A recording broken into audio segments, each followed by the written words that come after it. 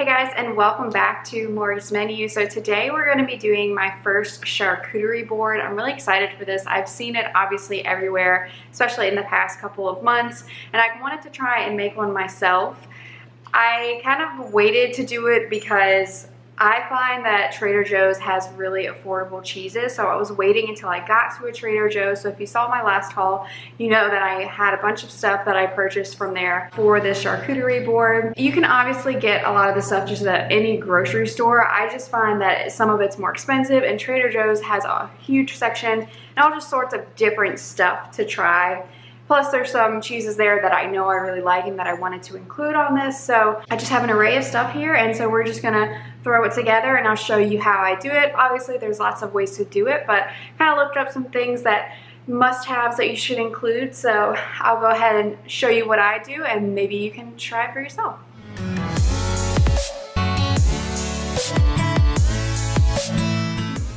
Alright, so first things first, when you want to make your board, you obviously have to have something to put it on and a base to have. So I'm going to use this little wooden cutting board.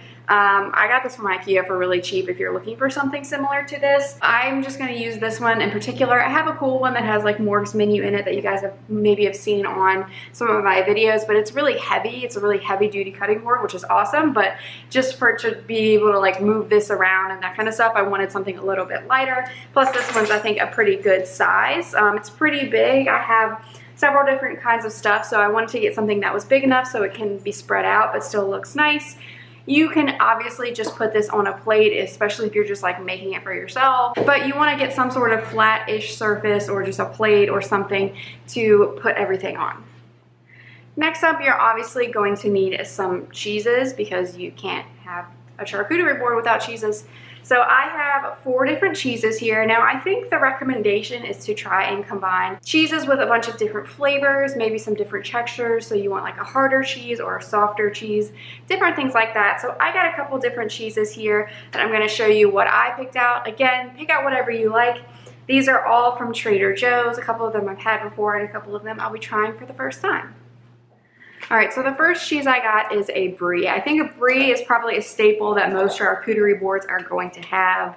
Brie is so good. I really like this goat milk brie that I got from Trader Joe's, and it's nice because it comes in this kind of small packaging. Perfect size to just kind of take this out, slice it up, and put it on the board. For a kind of harder cheese, I got this Dutch Gouda cheese. I really like Gouda cheese, and I figured it'd be a good contrast, and this was really affordable. This whole big thing of kind of like a fancier cheese was only $2.64, so it's really nice. Trader Joe's is good too because they have a bunch of different like sizes. Like they were definitely bigger pieces if you were doing a bigger board, or even smaller. So I just really like their cheese section. Another soft cheese I'll be using is this goat's milk chèvre with honey. It's really, really good. It's kind of like the texture of like a feta cheese or a goat cheese.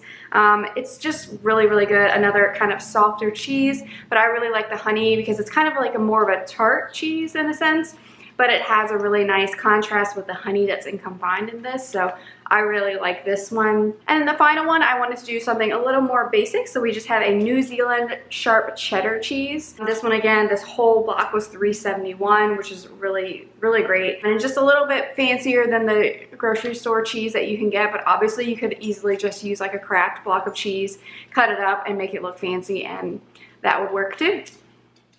The next thing is certainly optional, but I personally am a big olive person. I love green olives, I love black olives, I love Kalamata olives. I just love all the olives, whether they're sliced, whether they're whole. I just love the saltiness of them. There's just something about them. You can of course skip that because olives are a controversial food and not everyone likes them. So you can skip that if you don't want it on your board.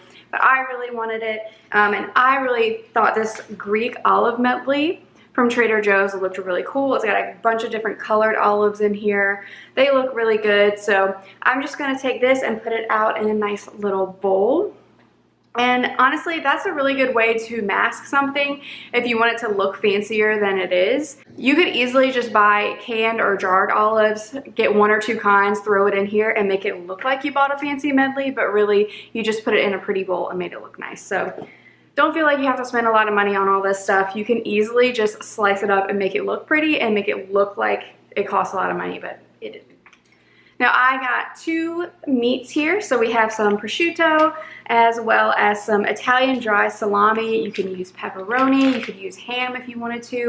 You can use all sorts of types of meat, you can leave it off. It's all kind of a personal preference. I just wanted to do 2 because I just didn't, this was a pretty big package of salami and this was kind of the one I wanted to get because it was pre-sliced. I didn't want to have to cut it myself. So I just got these 2, but you can have all sorts of different types that you want to use on your board. Another staple item that you kind of really can't have the board without is some crackers. So I just got this cracker trio from Pepperidge Farm. It's just kind of some like whole wheat crackers, some more like plain crackers, and then some like more goldeny, like thicker crackers, and they're in the shape of a butterfly. Whatever you want to use works. You can just get one kind, but most grocery stores have, whether it's Pepperidge Farm or any type of cracker brand, they come with these trios whenever you're going to doing something like this and you want to have a variety for the different types of cheeses and things that you have, or just for different people's personal preference.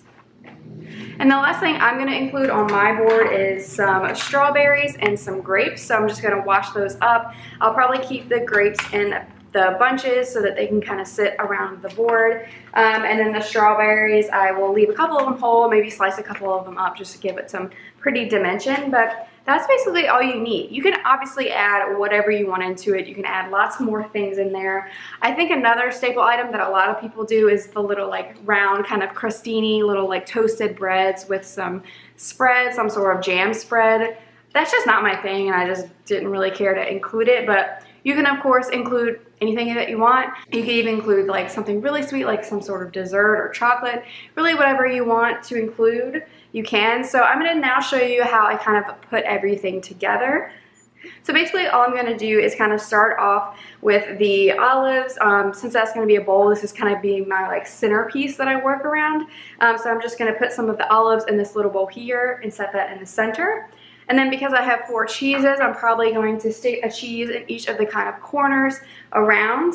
For the kind of harder cheeses, I'll probably go ahead and slice a little bit of it up. I probably won't put the entire thing on here. I can always put it somewhere where I can grab it out if we run out or want some more of it. But I'll probably slice some up and then leave some unsliced so people can kind of slice what they want. And then the softer cheese, this one I'm just going to have like a knife next to it because or like just like a butter knife, nothing fancy, because it's really a soft cheese. You kind of just need, you could even use like a spoon for this. And then the brie, I'll of course slice that up a little bit as well, and then leave a little cheese knife beside it. I just have this one, it's kind of basic, but for some reason the holes make it easier for cheese. I don't really know why.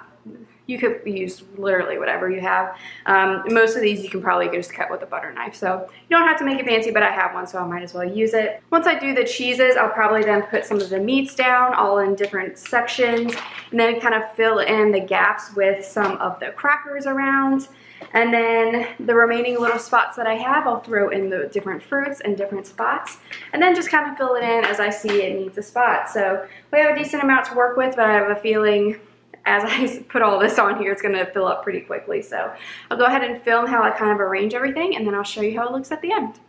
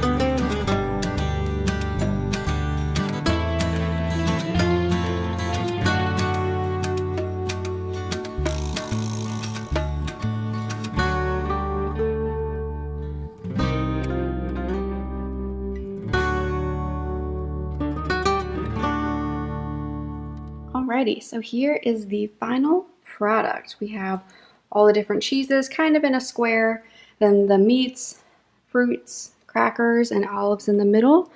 It turned out really good. I was going to slice up a strawberry, but I didn't really have a spot for it, so kind of just stuck the couple in the corners there, but it looks really good. It looks really fancy, and it really wasn't hard. All I had to do was literally slice up some of the cheeses and wash up the fruit. So this is a really good option to kind of throw out a really fancy appetizer, but it really doesn't require any cooking, so that is awesome. So that concludes today's video. I hope you guys enjoyed it and it was helpful for you, and let me know if you make your own. Share some pictures with me. I do have an Instagram. It's Morgs_menu. I'll throw the handle on the screen here as well as in the description box down below. Make sure you follow that and send me some pictures if you make your own charcuterie board. I love seeing all the different stuff that people have done just in the past, so it'd be really cool to see if any of you do it too. If you're new to my channel and haven't yet subscribed, make sure you go and subscribe so you don't miss out on any of the videos that I post on Wednesdays and Sundays. Thanks again for watching Morgs Menu, and hope you have a great day. Bye guys.